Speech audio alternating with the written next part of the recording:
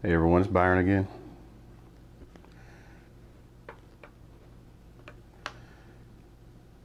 I'm here to testify for Jesus Christ. I wanted to do a recording of an incident that happened last night, actually early this morning. Today is May the 9th of 2014, and I was praying for two specific things. I was praying, one, for mercy on the United States and the hand of God.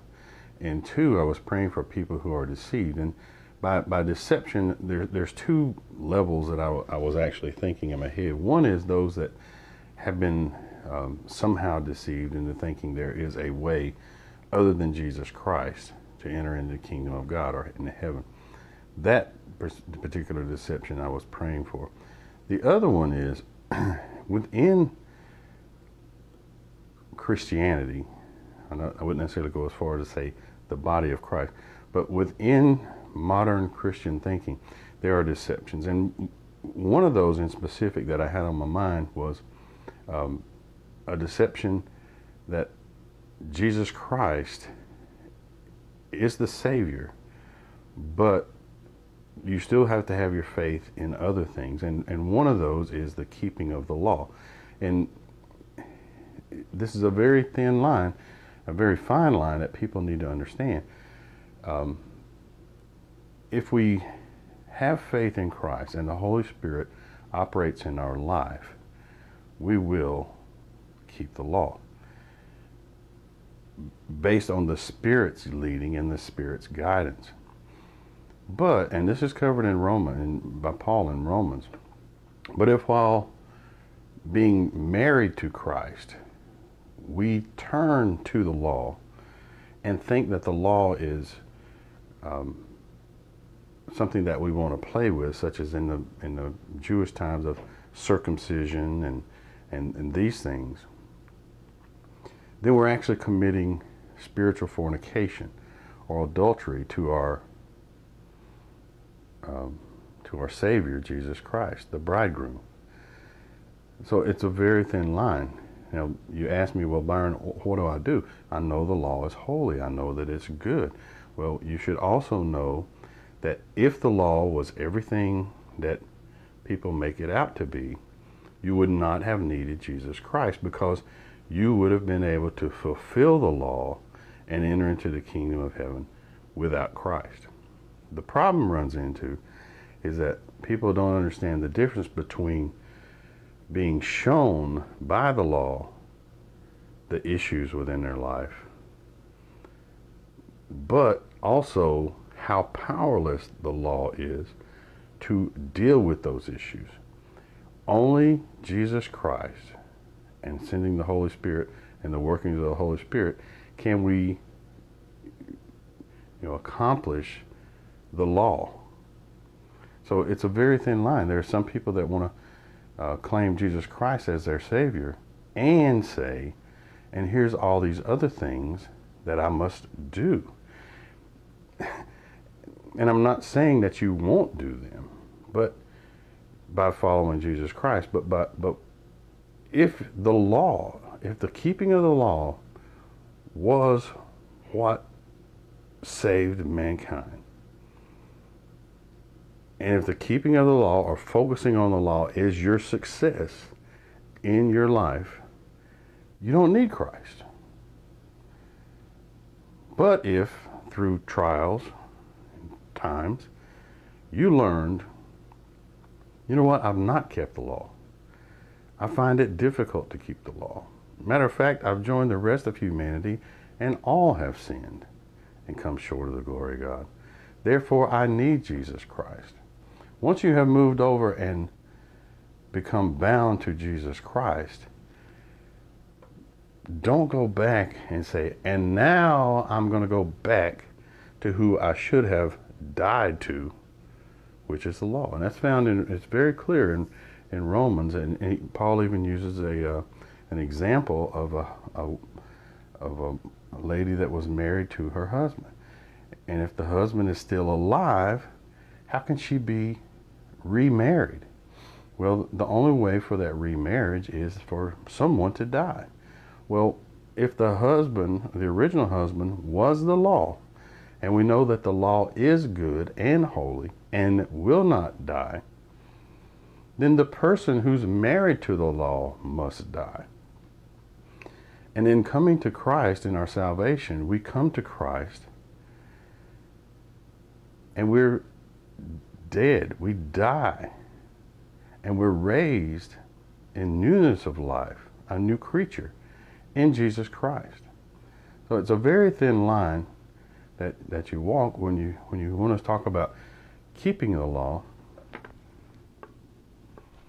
When you want to talk about the keeping of the law, but also being married to Christ. And you can't be married to Jesus Christ and continue to go back over there and flirt with the law. You know, in Romans as well, Paul writes, you know, if the Gentiles who by nature keep the things of the law, to them they are a law unto themselves. Well, I'm a Gentile, now saved by the grace of God through faith in Jesus Christ.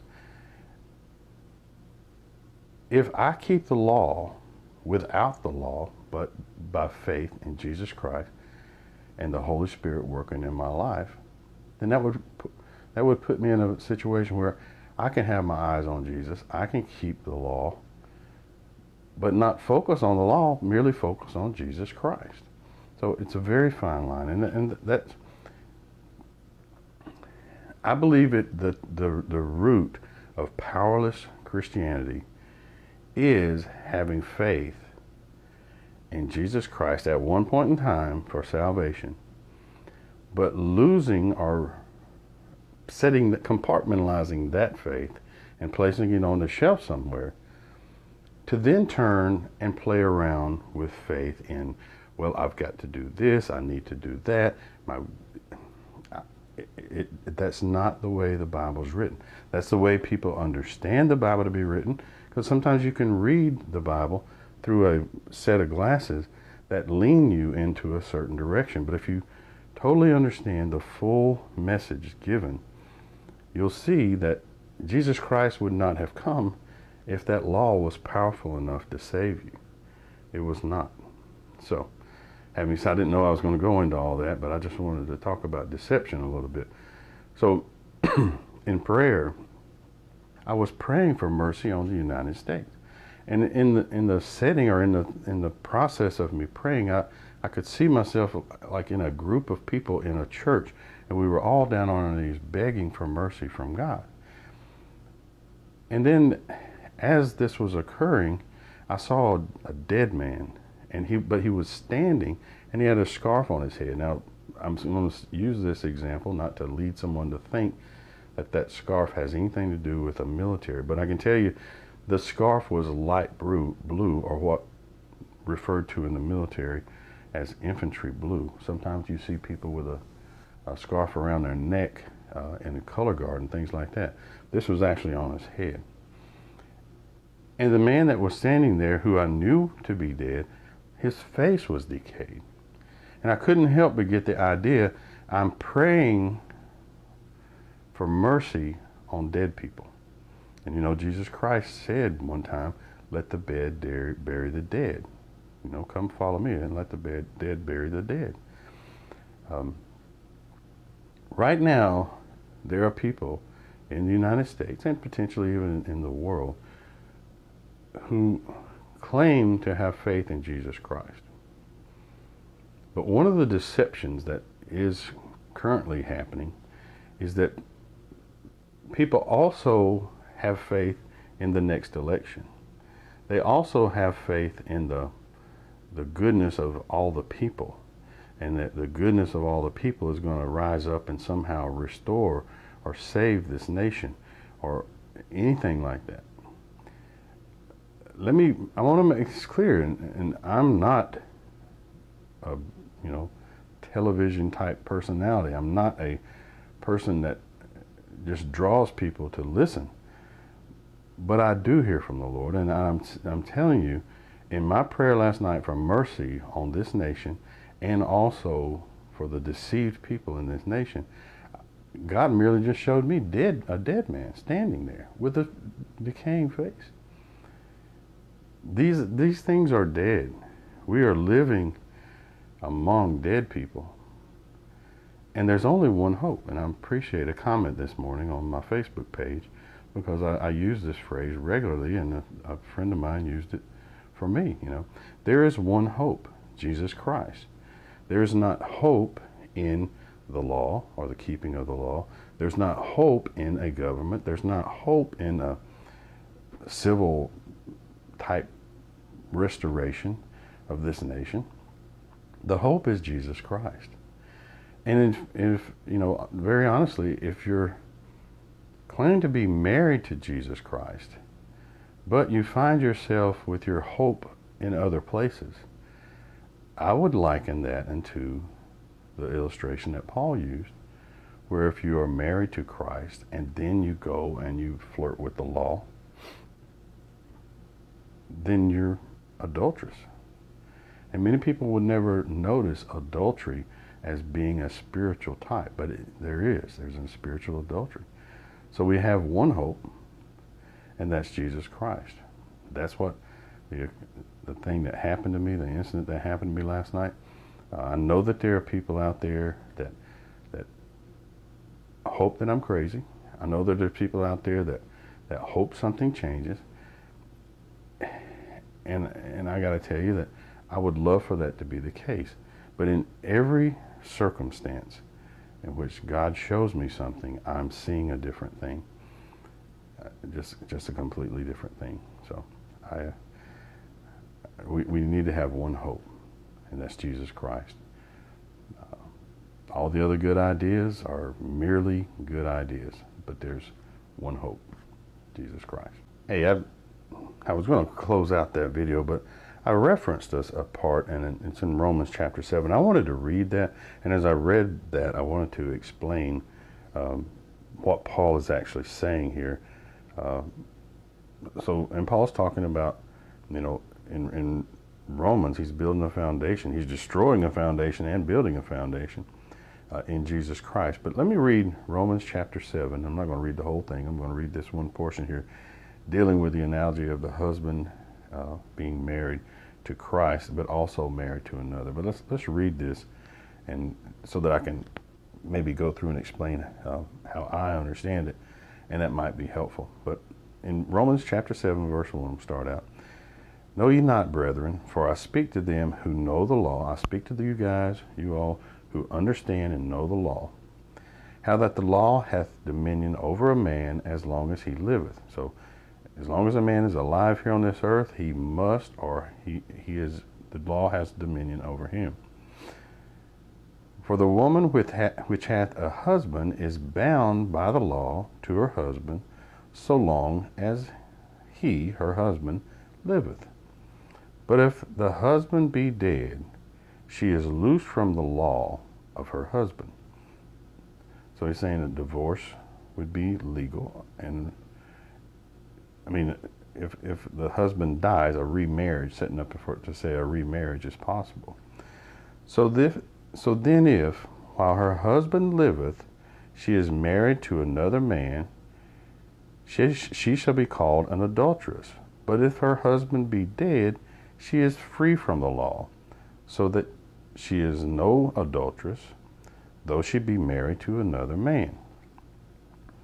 Wherefore, my children, ye are also become dead to the law by the body of Christ, that ye should be married to another, even to him who is raised from the dead, that we should bring forth fruit unto God. So Paul's illustration is, and he's speaking of Jews, but there's Christians who want to go and live by the law as if they were a Jew. And then there's Jews that actually converted to Christianity back in these days that wanted to teach people circumcision and follow these points and all that stuff. There's a record in Acts of that. Also in Galatians. But Paul is merely saying in this, and if you get your Bible out and think about what I'm saying, you'll understand it. If I am, at one point in time, married to the law. Let's say that I was a Jew and I was married to the law, and the law had dominion over me as long as I lived. But if I died and was raised to Jesus Christ, to be remarried to Jesus Christ, then I am in a whole different marriage. I am separate from that previous marriage because I myself died and was raised in newness of life. But if I, in this marriage, go back and flirt with the law, play with the law, or anything of that matter, then I'm an adulteress. And I just wanted to make sure that point was understood, because that's what Paul is saying, and I believe the Bible. So just sharing that with you to maybe it'll be helpful. Thanks.